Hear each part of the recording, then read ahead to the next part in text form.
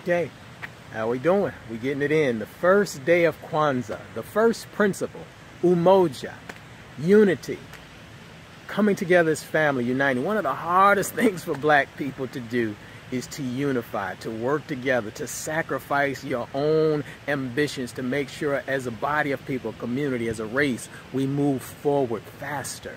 Right? It's very difficult to do. So here we are, the first day of Kwanzaa. We want to practice unity, Umoja, right? We want to practice that. And that's what the Masters of Business, the new group, the new community that I've started is all about, coming together to collectively to network and to mastermind, to take our businesses and our careers much further, to learn from each other. And as my mentor, George Fraser, loves to say, to connect the dots.